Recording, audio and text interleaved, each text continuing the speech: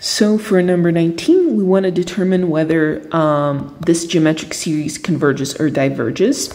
And a geometric series has this form over here where we have some constant a, and that's being multiplied by a ratio, which is raised to the natural numbers. So we have a times r to the power of 0 plus a times r to the power of 1, and so on. And so for it to converge, it means that if we add up all of these, we add infinite terms, it's going to get us somewhere to a definite number, right? It's not going to go to infinity or it's not going to oscillate. But how can it be? Well, the only way that you can keep adding things infinitely and then have your sum go to a definite place is if the terms that you are adding, eventually they just are essentially zero. Because if you just keep adding what amounts to 0, your total sum is not going to change, right?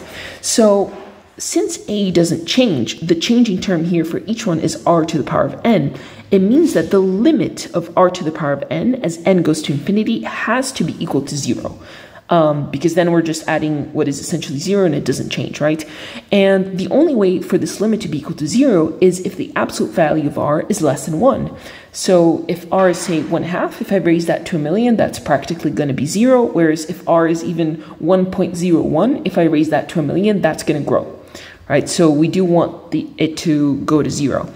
So with that being said, we are going to try to write this sum here in this form, because if we write it in this form, we can very clearly see what the ratio is. So we have, okay, so the series goes 10 minus 2 plus 0.4 minus 0.08 plus, and at first it looks like there's no pattern, but let's just focus on the integers and not its decimal placing. So if we just focus on the integers, it goes 1, 2, 4, 8, which probably means the next one's going to be 16, and then 32, and so on. Now let's focus on the decimal placing. We can see that the first term is in the tens, right? So 10 to the power of 1. The second one is in the units, so that's going to be 10 to the power of 0. The third term has 1 decimal point, so 10 to the minus 1, and then has 2 decimal points, 10 to the minus 2. So the third one's going to have 3 decimal points, and then 4 decimal points, and so on and so forth. So we can see here that the next term is going to have 3 decimal points, and it's going to have a 16 in it, so plus 0.16. The next term, it alternates signs, so minus 4 decimal points, and then it's going to have a 3.2. 0.0032 plus, and so on and so forth, right? So once we've seen this, now we just need to be able to express this as a ratio. So we're going to set this as a sum going from 0 to infinity. And we can clearly see that we have 2 to the power of something and 10 to the power of something as well, right? But now we just have to adjust our index. So I'm just going to write the power of 2's.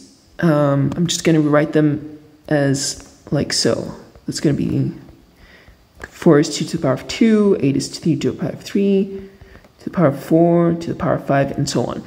So if I plug in 0, my first term with n is going to be 2 to the power of 0, which checks out, right? If I plug in the next term is going to be the index 1, and so it follows along, that works out. The 2 is correctly aligned. However, the 10 is not correctly aligned, because my first index is 0. So if I plug in 0, I should expect 10 to the power of 0. However, I actually have 10 to the power of 1, right? So what's the pattern here? We can see that the n is going to be negative. So I'm going to have a minus n here, because as we move on, we're getting more and more negative. However, if I just plug in 0, I'm not going to get the desired first term that I need. So maybe what I should do is do minus 10 to the power of n plus 1. And so let's check. Minus 10 to the power of 0 plus 1 is 10 to the power of 1.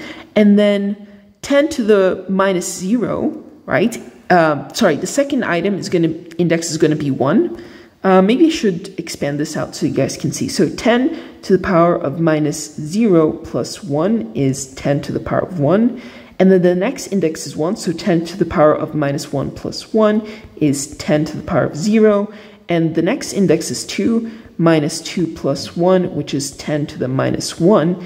And you can very clearly see here that these line up perfectly, right? We've managed to express this as a ratio.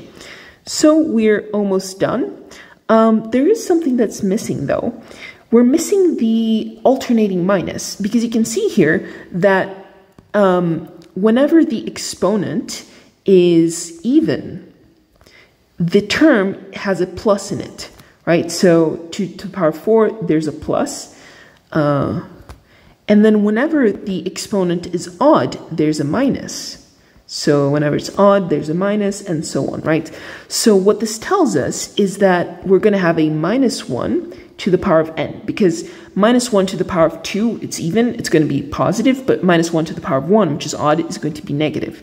So now that we have this, we're just going to rearrange it, because we want to express it as a times r to the power of n. So we want a single expression raised to n.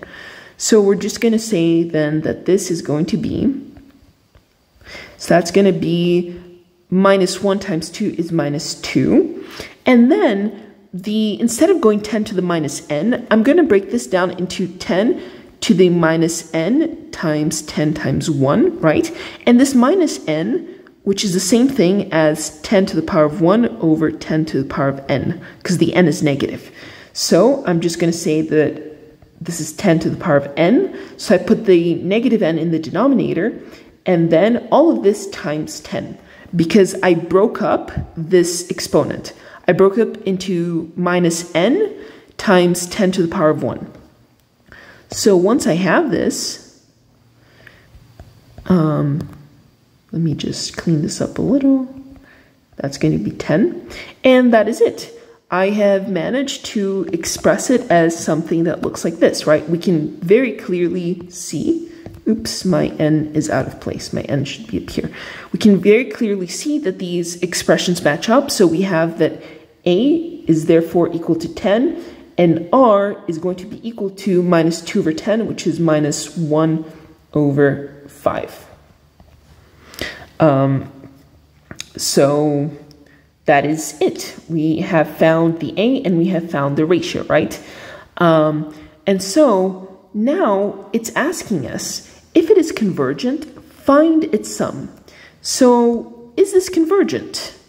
Remember what we said about convergence. The absolute value for the ratio has to be less than 1, because then when you raise that ratio to infinity, it's going to go to 0, right? So we can see that the absolute value of negative 1/5 is definitely less than 1. So we have that the absolute value of 1/5 is less than 1, so it converges. And after finding out that it converges, we just have to find the sum. And the sum of an infinite series, geometric series that is convergent, is given by a over 1 minus r. So given that a is 10 and r is 1 over 5, negative 1 over 5, so we're going to have 10 over 1 minus 1/5, which is the same thing as 10 over, we're going to sum, so 1 plus 1/5 is 6 over 5, right? Which is the same thing as 50 over 6, which is the same thing as 25 over 3. So 25 over 3 is the result of the sum of this series here. And that is it for this problem.